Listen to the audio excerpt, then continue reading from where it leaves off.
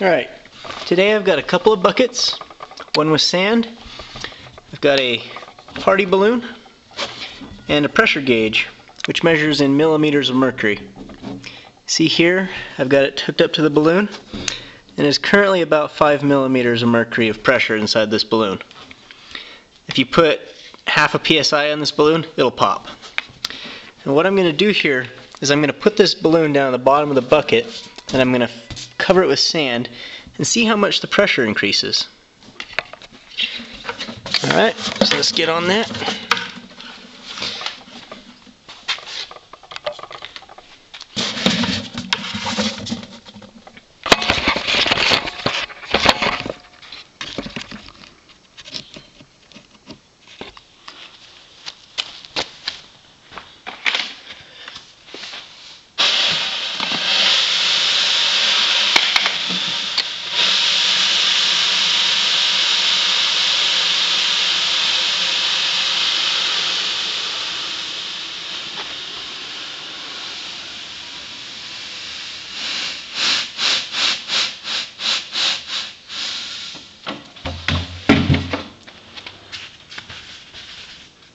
Alright, see what that did. Looks like the pressure did increase a little.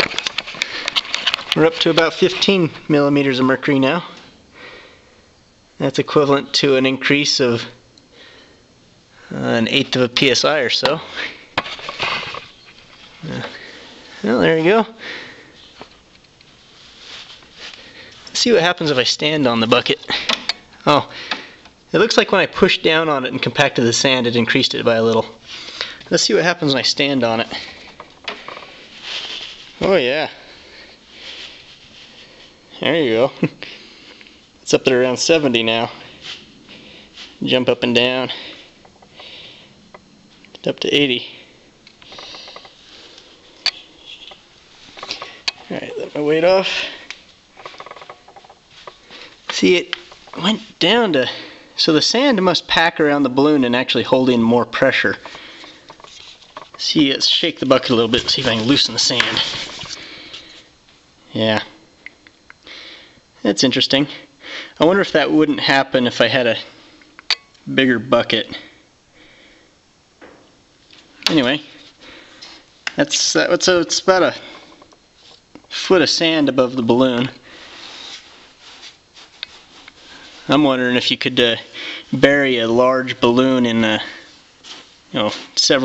many feet of sand and do that on the moon and have enough pressure that you could live inside the balloon. Use the weight of the sand instead of a weight of an atmosphere. Because you notice the balloon doesn't float up through the sand like it would through water. Well, let's see what happens when I release the pressure, shall we?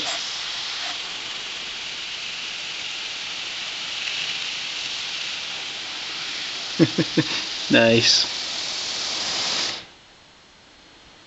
Yeah, now the balloon's flat. Let's see if I can blow it back up.